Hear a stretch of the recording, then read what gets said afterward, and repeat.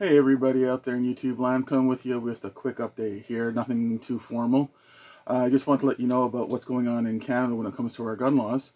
So some of you may know that we have banned all our handguns from being sold, traded, or purchased here in Canada. Sorry, that's my rabbit running around. And that's quite disappointing, but relatively permanent problem, unfortunately. It's been passed by Bill C-21. But what's the biggest problem we're having right now is when it comes to things like the quote-unquote assault rifles, which I do believe are a real thing, but this ban surpasses that by far. So right now in Canada, we're not allowed to take our AR-15 types, AK-47 lookalikes, M14s, M705s, Mini 14s, and anything with 10,000 joules, which would include a 50 cal. Out of our safes. We're not allowed to shoot them, we're not allowed to bring them to the range, we're not allowed to sell them, we're not allowed to trade them, we just can't do anything with them at all. And this was not passed by legislative, this was passed by Pierre Trudeau himself in a unilateral move without any sort of vote or a sanction in Parliament the way it's supposed to be done. He just made a unilateral executive decision to ban these things. So that was back in 2019. He did this during COVID, which was not accidental, but unfortunately political as well. So that was supposed to be 1 year, and they're supposed to buy back the firearms. So 2019 turns into 2022, and there's still no buyback. There's not even a price listed. Only recently they started buying back firearms off of companies that had in stock. But when it comes to civilians, if you have anything, it's locked in your safe and it stays in your safe.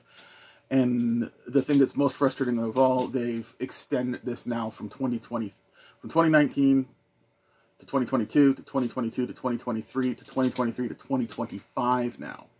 So we're left in limbo, and some of us may have one, some of us may have none, some of us may have 5, 10. But regardless, our property, our assets are on hold based on a non-democratic process. And that's what bothers me most. It's not so much the firearms. I don't believe in Canada we have a right to firearms, but I do believe in Canada everybody has a right to legal process and political democratic decisions, not unilateral autocratic decisions, which is what Trudeau has been doing.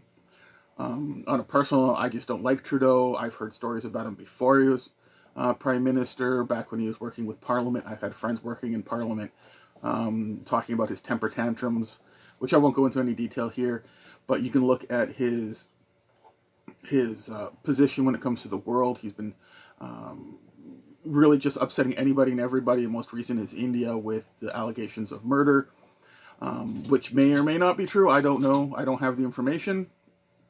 He does, or he doesn't. Either way, he's not releasing it if he does have information. So, all in all, I'm just upset with the political process. I'm very upset with liberals using things like firearms as a political prop. Sorry, I'm watching my rabbit go crazy over here. Sorry, guys, getting distracted. So I'm going to cut this short. I'm very upset. It leads to the slippery slope argument where if you vote for something like I don't want straw purchasers, that means I don't want any guns. Yeah,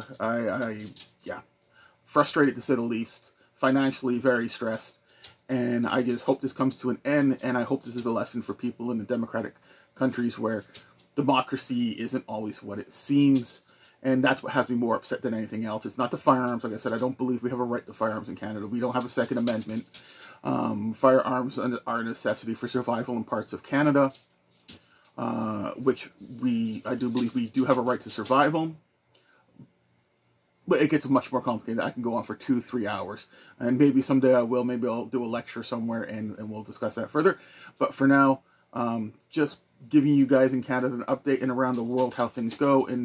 In the U.S., yes, the slippery slope argument is a real argument, and watch out for your rights, but also be polite and be understanding of other people's point of views when it comes to gun violence and the problems that it causes in communities. All right, be responsible, stay safe, keep the guns pointed downrange and away from everyone else. Take it easy, guys. Yeah, I don't think you're going to like this because I know I don't like it. But anyways, please like and subscribe if you're interested in this content. And if you're interested in the other content I have online, please take a look at that too. Thank you and have a great day.